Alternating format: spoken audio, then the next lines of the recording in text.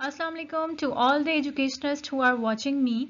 As I told you in my previous video regarding example lesson plan, so I keep my words. Here is my lesson plan. Watch till it ends and don't forget to subscribe my channel.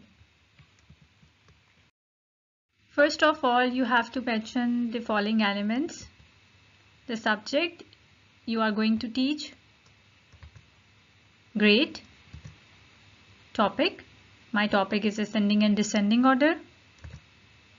Topic duration, the estimated time, how long will it take to complete. Lesson number, for example 4, and teacher's name. So the first step of your lesson plan is lesson objectives or the learning objectives. The general objective, students will know new vocabulary words like least, greatest, increasing, decreasing, ordering, down to up and up to down. Specific objectives are, at the end of this topic, students will be able to define ascending and descending order. Students will be able to arrange numbers sequentially up to down and down to up. So these are the lesson objectives of my topic, ascending and descending order. Second step, materials and equipment. In order to complete this topic, teacher will require the following materials. As I said in my previous video, in this step you have to mention all the related activities. Through these activities, teacher can make the process of learning easy and interesting. Activity number 1, board activity. How to execute this activity? Teacher will write numbers from 1 to 20 on small piece of paper or cards and distribute them among the children. Ask students come one by one and paste them on a board in order of backward and forward. Activity number 2, apple threading and arranging of numbers in ascending and descending order. How to execute? Teacher will cut apple shapes from the felt. After that, number the apples with the marker. Mix up the apples and ask children to thread it in increasing or decreasing order.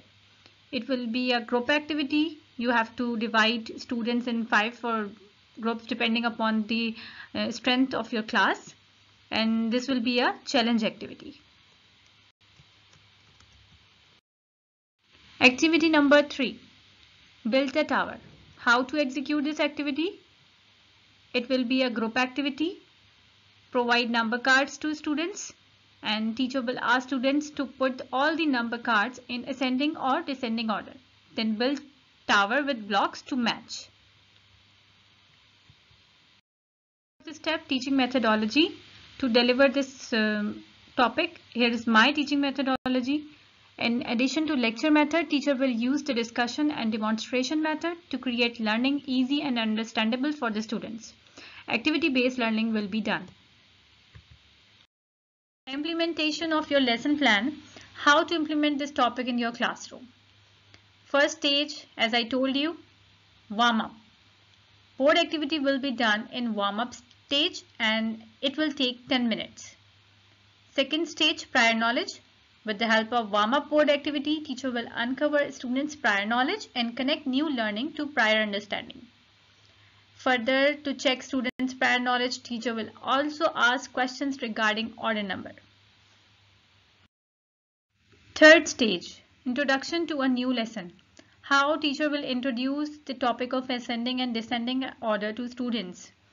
Teacher will use audiovisual aid to start this topic. The children will be explained through cartoon video, and I also mentioned the link of the video. Then instruction procedure.